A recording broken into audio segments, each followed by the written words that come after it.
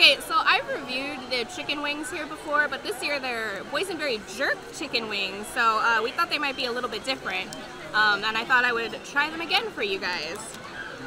You get 4 chicken wings, it looks like, so knowing the people here, that means you get 4 or 3 to 5 chicken wings.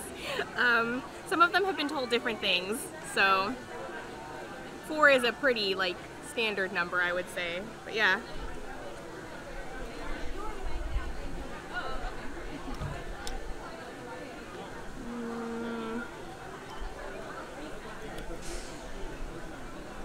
They're the same.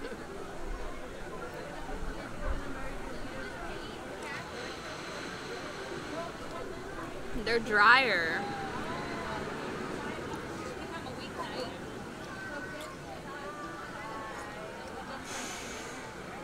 Yeah, they're just dry chicken wings.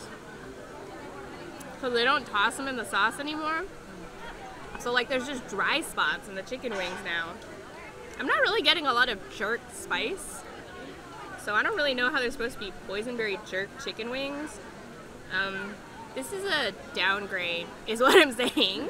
Overall, this is like a downgrade.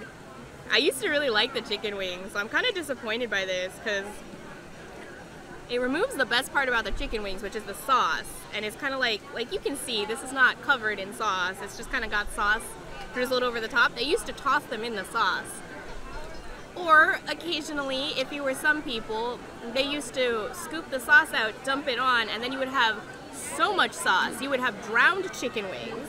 But yeah, I'm not really getting a spice to like make up for it, and they're just really dry now because, you know, chicken's kind of dry, so it's better if you have a sauce. And I think if you're gonna make like wings, then like it should be covered in sauce.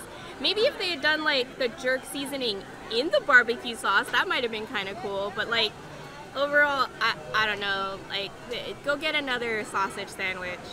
The sausage sandwich is good. Or jambalaya, or the pot roast, or the chili, yeah, those were all good. But this, I would honestly skip this year. But I am gonna eat the rest of this one, and I will see you in the next one.